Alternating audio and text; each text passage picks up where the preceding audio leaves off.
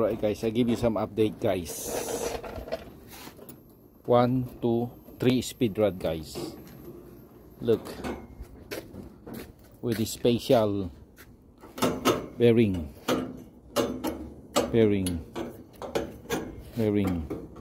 See the bearing? The speed rod 1, 2 and 3. Alright, you wanna see inside? That's the inside guys.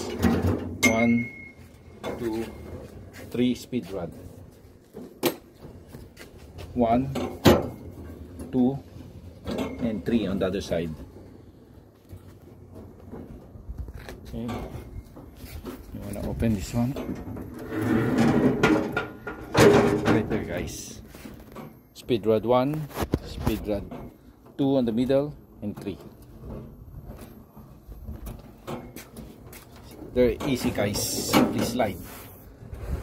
To remove, just lift this one a little bit, just a little, and then slide. To connect, really easy guys, simply slide on the lock, slide, lock, and then that's the stopper. Alright guys, 1, 2 and 3 DIY.